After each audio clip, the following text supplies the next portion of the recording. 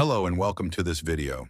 Today we're diving into one of the most intriguing challenges in mathematics, solving the Basel problem and uncovering the values of even powers of the zeta function. But here's the twist. No complex Taylor series expansions, no unnecessary complications. We'll solve this using the infinite product representation of the sine function. It's simple, elegant, and powerful. So let's get started. First, let's frame the problem. Imagine a series where you sum 1 over 1 to the power of 2 times k plus 1 over 2 to the power of 2 times k, so on. Here, k is a natural number. For the Basel problem, k equals 1, which means we are tackling the infinite sum of inverse squares. Sounds daunting. Don't worry, it's not. Now, before jumping into the solution, let's revisit a key concept. Any polynomial can be expressed as a product of its roots. This isn't just true for finite polynomials, it's true for infinite series too. The Sine function is no exception. Thanks to the fundamental theorem of algebra, sine, with its infinite number of roots, can be written as an infinite polynomial. But what are roots? Simply put, roots are the values of x that make a function equal to 0. For example, sine of x is 0 at integer multiples of pi on the x-axis. However, remember that sine is a two-dimensional function. In a three-dimensional system, it doesn't vanish on the z-axis. That's an important distinction. Using a two-dimensional Cartesian system, where sin equals 0 at multiples of pi, we can express sine as an infinite product. In simple terms, sine of x equals a constant c times x, multiplied by x minus pi, multiplied by x plus pi, and so on.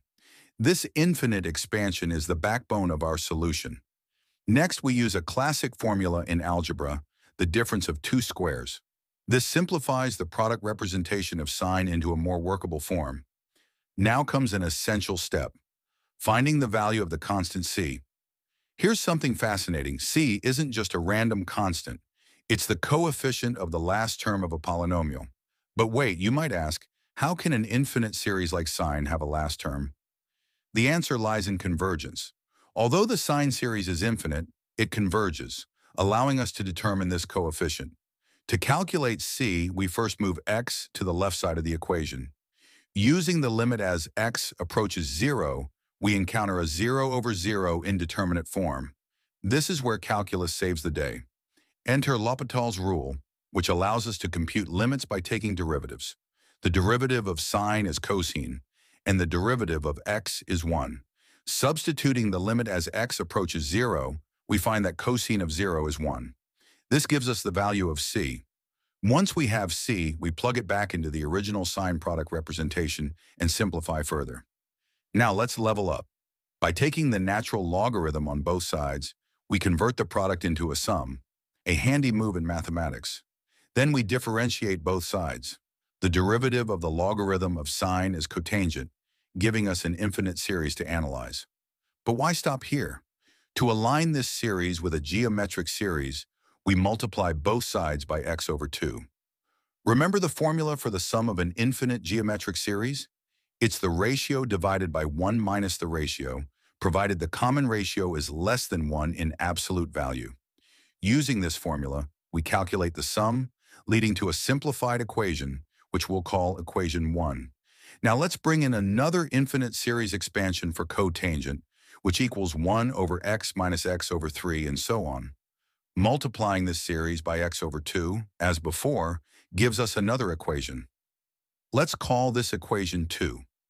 Here's the magic moment. By comparing the coefficients of these two equations, we uncover the values of all even zeta functions. For example, the sum of the infinite series of squares equals pi squared over 6, which is the zeta of 2. Similarly, the zeta of 4 equals pi to the power of 4 divided by 90, and so on. It's like unlocking a treasure chest of mathematical truths. And there you have it.